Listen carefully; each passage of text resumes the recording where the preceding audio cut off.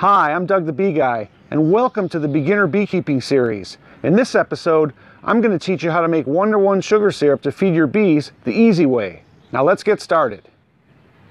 Alright, the first thing we're going to do is take 3 gallons of hot tap water and mix it with the 25-pound bag of sugar, and that makes a 1-to-1 sugar syrup. 3 gallons is 24 pounds. 25 pounds, close enough. A little bit more than 3 gallons would be perfect, but it's close enough. For 1-to-1 sugar syrup, you only need to use hot tap water. It'll dissolve the sugar just fine if you have reasonably hot tap water. If you're making 2-to-1, you usually have to have really hot tap water or add a pot of boiling water for it to totally dissolve. What I usually do is if I'm making a lot, I turn up my water heater 260 degrees or so when nobody's home, and I use a hose and fill up a large amount of hot water, and then I turn it back down to a safe level. Alright, so we got our water, we got our sugar, and we're just going to dump it in and stir it up.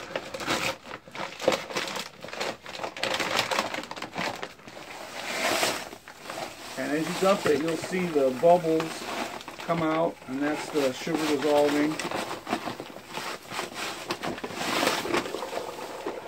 And you can see why I have this piece of paper down, because it makes a huge mess, and you're better off doing this outside. But since I'm filming it and I have a lot of kitties that want to get in the way of the filming, I'm going to do it right here on this piece of paper in my bee building. Even though it's a bee building with honey and a mess, I still want to keep the mess to a minimum, because it does get all over, as you see. And then if you stir it vigorously, sometimes it gets all over. Or if you don't have the right amount of water, as you can see, I've done this a few times, so it's pretty close to exact. But if you put a little too much water in there, you put all that sugar in, then it overflows. Or if you don't have enough water, then you want to go get some and you dump in, it gets all over. So having a piece of paper down never hurt anything. I'm just stirring it with a frame thing. It's the perfect length.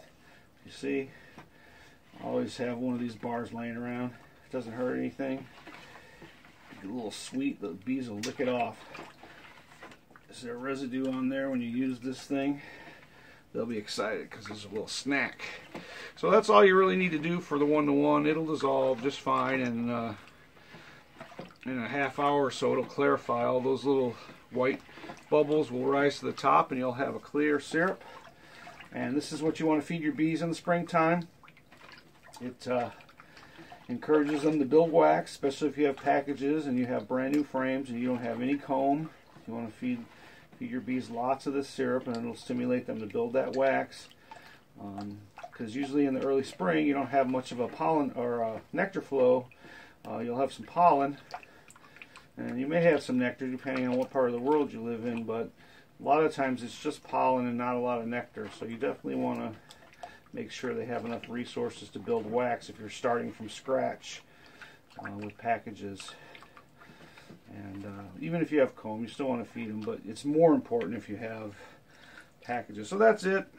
5 minutes.